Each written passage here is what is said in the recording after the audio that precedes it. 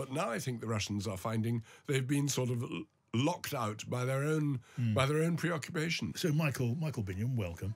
I'm going to ask you first the sort of curious question hanging in the air. Now, the Israeli military are saying they may not, after all, launch a massive ground invasion of Gaza. They may do, I'm quoting now, something else. What on earth could something else be?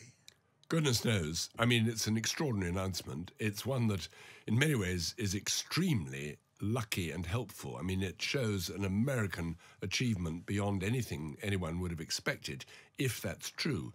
What the something else would be, who knows? It could be an intelligence operation. It could be the infiltration of special forces, commando forces, who would quietly try to take out leading Hamas officials. But whatever it is, it's going to be pretty visible. And I'm not sure there's much that the Israelis can do apart from straight military action that would really destroy the Hamas organization, which is what their aim is. It also shows that the Americans have considerable clout, if that is what they have got the Israelis to agree to. And it's to America's credit that they're willing to use pressure to try to make sure that this dreadful episode doesn't result in further bloodshed. It is a curious turn of events if what has happened is as you speculate. And we've got hundreds of thousands of Israeli troops on the border waiting to go in. We've got enormous amounts of Israeli armour.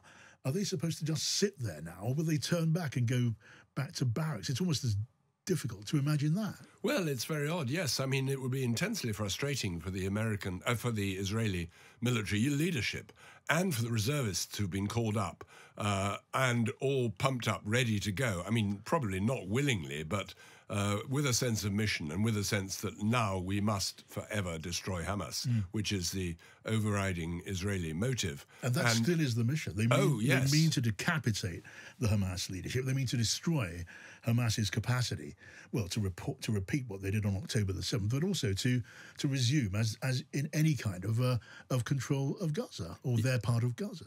Yes, exactly. I mean, I think the military leadership knows that for full control, it would mean military occupation for years, and that would be a disaster in the long term.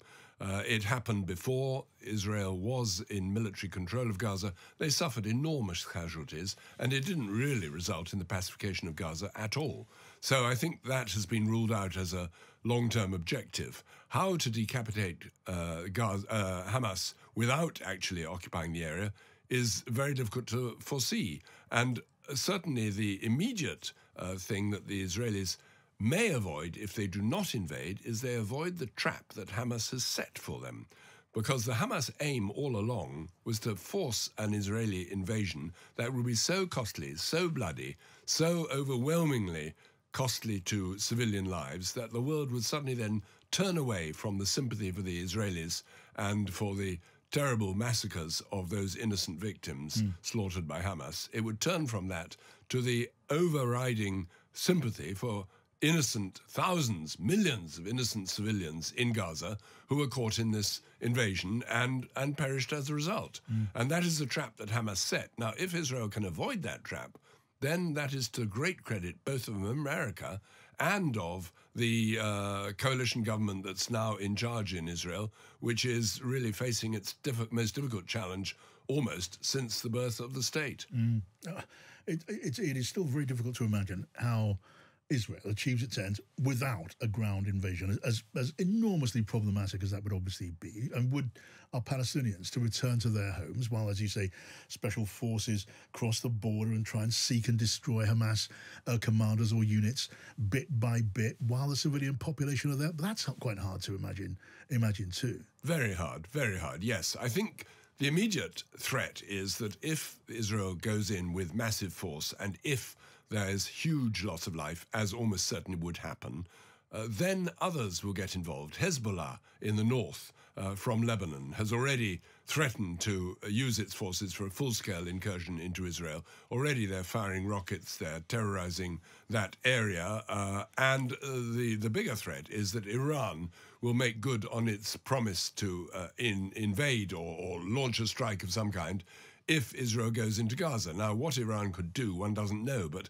if they get involved, in a full-scale military operation, then all hell breaks loose, because they're not alone. Then Russia, which thankfully I have to say has been kept out of this because of their own preoccupation with Ukraine. Not that that's a good reason, but the reason is that the Russians are not complicating the scene at the moment. If Iran gets involved, then Russia almost certainly would be drawn in as well. Right, so that then begs the question, what will Joe Biden try to do when he starts his work in the area in Israel tomorrow? He certainly won't want to disagree, to dissent publicly with the aims and the means, the tactics, the strategy of Israel, that's for sure. Yes, I think Biden's strategy, which is a very smart one, is hold Israel close in order to be able to influence your friend.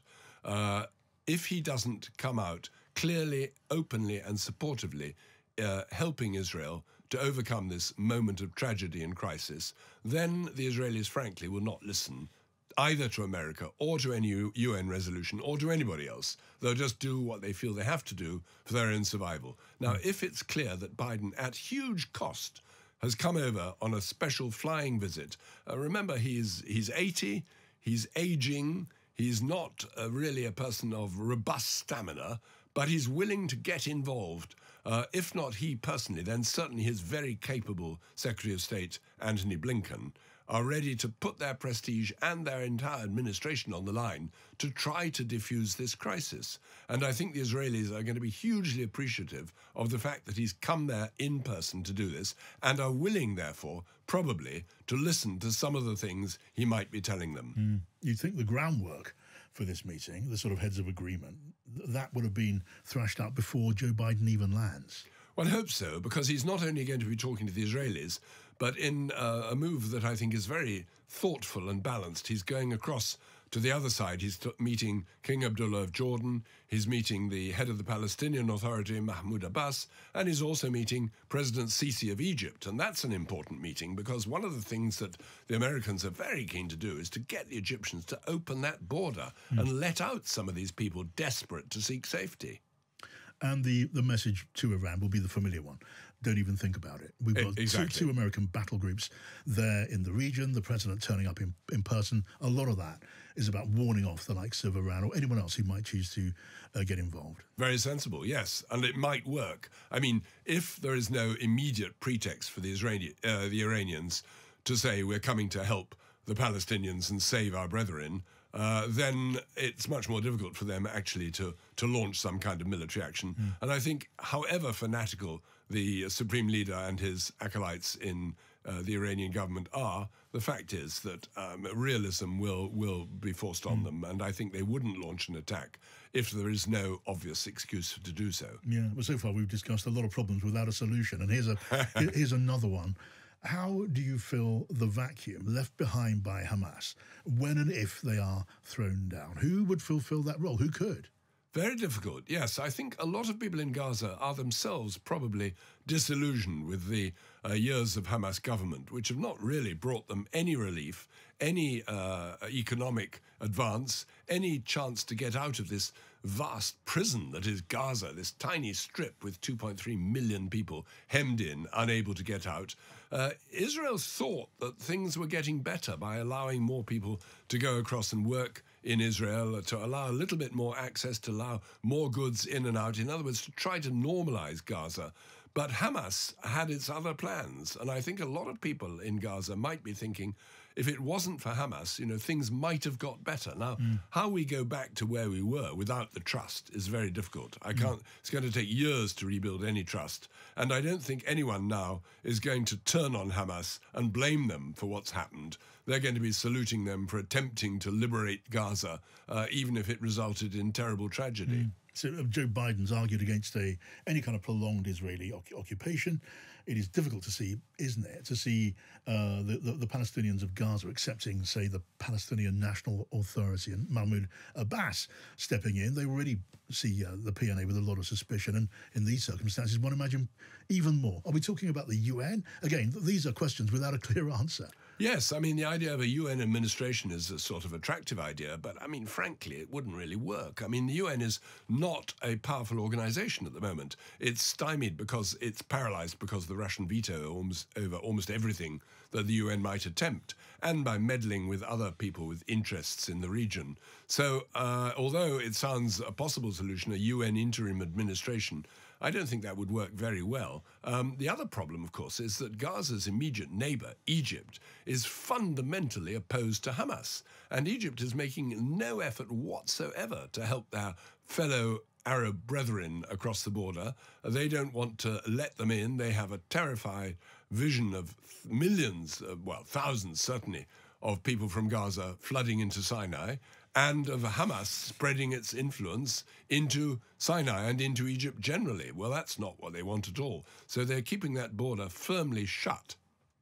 Russia has not stepped into this. It hasn't spoken in any significant way about this crisis. Where does Russia sit in this picture? Very difficult for the Russians at the moment. They are preoccupied with what's going on in Ukraine. They're obviously deeply engaged there. They haven't got forces to spare or even really much attention to spare for the Middle East. They are allied with Syria. They're allied with the Palestinians in a kind of general ideological sense, but not to the point of coming to their aid.